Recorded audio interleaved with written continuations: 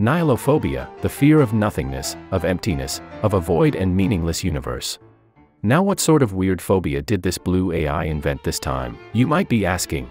And my answer to that is that it's 3 AM right now and I'm in an existential mood and I'm taking you along for a ride. Thanks to Brilliant for sponsoring this video. Humans are biased to believe that most space is not empty. And they're right. Take a cubic meter of air next to you, and under a magic microscope you could count up to 10 trillion molecules.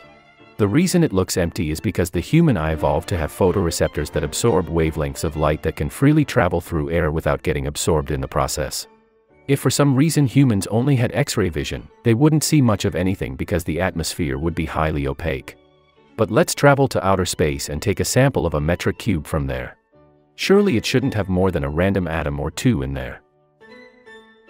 Oh. Even the interplanetary medium isn't that empty, with most of these particles coming from solar wind. So then let's get really far away from the sun, in some empty pocket of our galaxy. If we check a metric cube of nothingness here, we find roughly 100,000 particles. Much less than previously, but still not empty enough. For that, we have to leave the galaxy and travel really far away. Welcome, the intergalactic medium. If you're lucky, here you could maybe find 1 or 2 particles in a cubic meter of space. That shouldn't be too surprising, as the universe had 13 billion years to coalesce itself into galaxies and suck all the particles out of the intergalactic regions through gravity. That's quite empty, but is there anything emptier?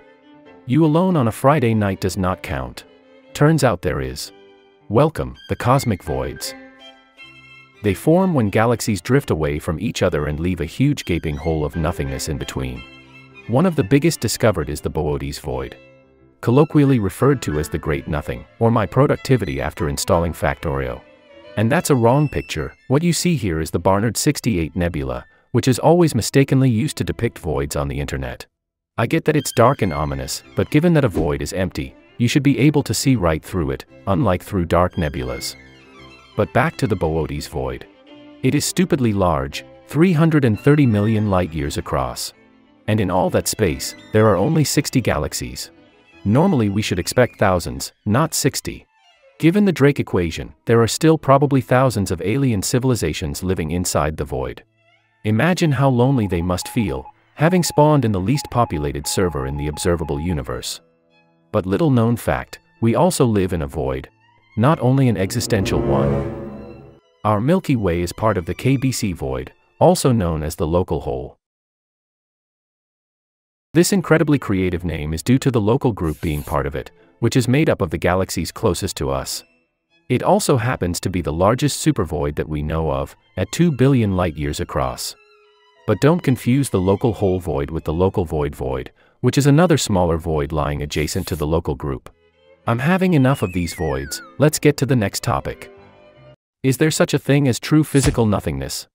Can you take a cubic meter of spacetime and vacuum away all the particles from the inside? Yes you can, but the question is, will you get true nothingness? No. Quantum physics time. Every point in space is filled with fluctuating quantum fields, such as the photon field, the electron field and so on. Even in a vacuum with no particles, there is still residual energy inside these fields, known as zero-point energy. This means that the perfect vacuum has a non-zero energy level, and that this residual energy gives rise to quantum fluctuations out of apparent nothingness. These quantum fluctuations can result in virtual particle-antiparticle pairs spawning in and disappearing just as quickly. For all intents and purposes, these virtual particles essentially do not exist, except in a couple of instances. One of these instances is the death of freaking black holes. The short explanation is that if such a pair spawns right at the frontier of a black hole, it can be broken apart by the insane gravity, with one half falling in and the other escaping. This forces the virtual particles to become real, and thus consumes a bit of the hole's energy in the process. Over a metric crapton of time, this will shrink the black hole until it's gone. So as weird as it might sound, empty space is the deadly enemy of the most terrifying monsters in our universe. But this is not the most important use case of quantum fluctuations.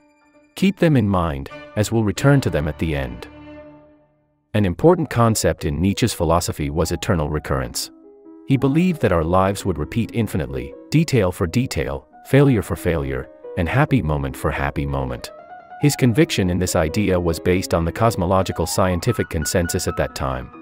Many believed that the universe was static and eternal, and in such a thermodynamic system, given eternal time, all the particle compositions and interactions will happen an infinite amount of times, including this current reality. Nowadays, our cosmological consensus has drastically changed. We know that the universe had a beginning, and is continuously expanding. Thus Nietzsche's eternal recurrence concept falls flat. Or does it? As much as our understanding of the cosmos has advanced, so has it created many more questions. Our best predictive models show that the universe will die of old age over a gargantuan amount of time by slowly cooling down and expanding. As of now, our universe has not even lived 1% of its lifetime. In fact, it has lived much, much, much less than that. But that's not quite a fair representation, because for the vast majority of its lifetime, our universe will be in its black hole era and dark era.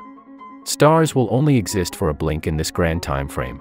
Once star formation ceases in around 100 trillion years, most of what will be left are dwarf stars and black holes. The dwarves will either fall into the black holes or slowly decay, as will the holes themselves through Hawking radiation, but over unimaginably long time scales. That's when the universe enters the dark era, with only photons and leptons traveling around. Eventually, those two will lose their energy, and the universe will reach its lowest energy state, the heat death, a state in which entropy is at its highest. At this point, nothing can happen. No particles can interact, no energy can be exchanged, no time can pass. Literally, the concept of time would lose all meaning, as time requires events to happen that it can be measured against.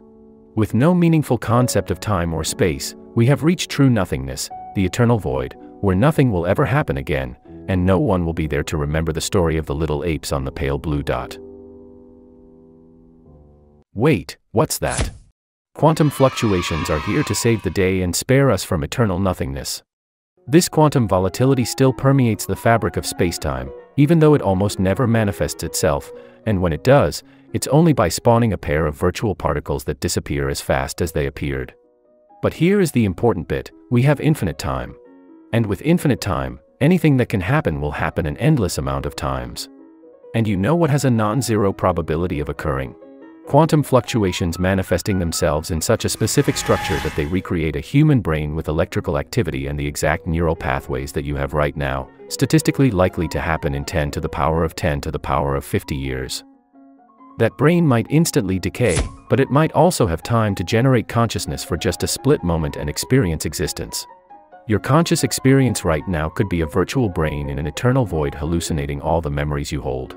And frankly, if our ideas are correct and this is the case, it is infinitely more likely that you are in fact such a Boltzmann brain generated out of quantum randomness, than that you are one of the 117 billion humans that have ever lived. So maybe Nietzsche was not that wrong with his idea of eternal recurrence. But how about we wait around even longer? So much longer that the Boltzmann timeframe can be rounded down to 0.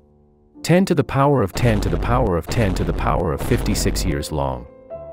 Your mortal brains cannot comprehend this number, and that is okay. Just think of it as infinity.